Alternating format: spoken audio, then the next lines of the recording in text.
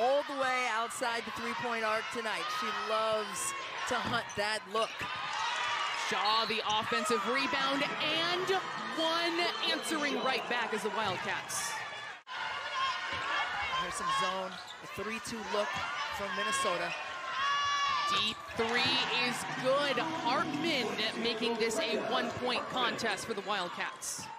Very athletic, getting that rebound, steadying herself, not turning it over. Burton, clear, path ahead, another and one for the Wildcats. But if you revel in that and respect that and create your own legacy, there's a lot to be said for that as well. Jillian Brown, coast to coast, and finishes underneath. Drafted into the WNBA by the Atlanta Dream and let go the day before rosters were settled. Played professionally in Turkey. 1,000 points in the Big Ten. You should be able to hold a professional position in the WNBA, and hopefully she will be able to get it. Northwestern forced to make this adjustment. Daly. Sissoko trying to get a slip on that, didn't get it that time, trying to get it again.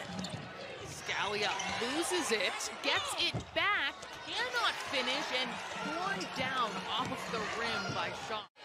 But very icy is this Northwestern team from long range. 5 seconds left, stolen by Burton. She read Shaw, the second Wildcat in double figures. She's got 11. Burton with 10. Sissoko already above her average of 10 points per game. There she is blocked by Brown. See, if you're not a team that's Purdue or Minnesota that lives and dies by the three, it might be time to do something like that, getting deep. Jillian Brown. This is, for a lot of those players, their first time in tournament action, so that may change, as I was talking about, the mental approach. Brown goes underneath. The reverse is good. Shaw setting the screen for Satterway. Midway through the shot clock, it is Burton finding Brown for three. She has got Burton. Also a Naismith Defensive Player of the Year semifinalist, the only guard on that list, but going inside again is Northwestern to Walsh. Is Burton. She's got 12 right now on 4 for 10 shooting. Oh, that was just a sweet pass by Brown. Winters.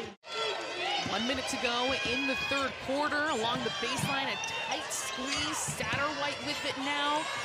Floating it up and in. Crossing over. Saved by Shaw. That'll leave it open for Hartman at the buzzer.